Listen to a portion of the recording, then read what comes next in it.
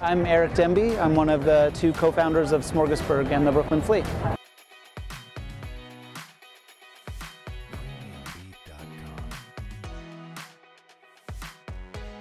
You can come here and have Chinese bao, Afghan dumplings, Japanese yakitori, and Bolivian salteñas, right? But you can also come and have a delicious smashed griddle burger, delicious fresh cut fries, and homemade ice cream. So there's you can kind of slice and dice it, traditional, ethnic, snack, meat, vegan, that kind of thing.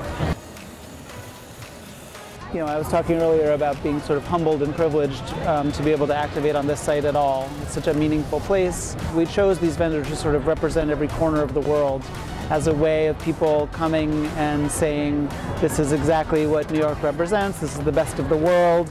These are people from different backgrounds, they are also New Yorkers, and so there's something sort of symbolic that we tried to very subtly sprinkle into this specific location without making a grand statement that we want people to come away with if they're kind of paying close attention.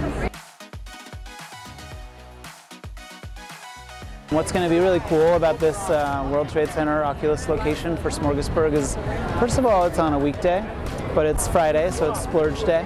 I think that anyone who works anywhere always complains about their lunch options, and you can't really do that anymore. If you work in this area, you got 25 vendors representing all the coolest, most fun foods of the world, really. Everything's affordable, pretty fast. And then I think there's this kind of festival vibe that kind of gets your weekend started right.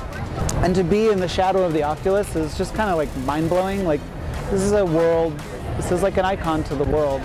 And then, just saying the words World Trade Center next to Smorgasburg is still kind of every time I say it, I'm sort of is this really happening?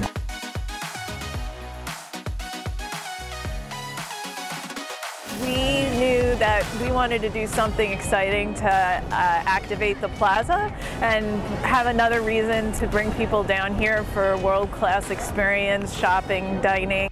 This is the reason to come down today, is not only to see the World Trade Center and see everything that's going on down here, but also because Smorgasburg, first time in Manhattan, first location for Manhattan. How exciting is it that I can do everything with my friends when I come down here?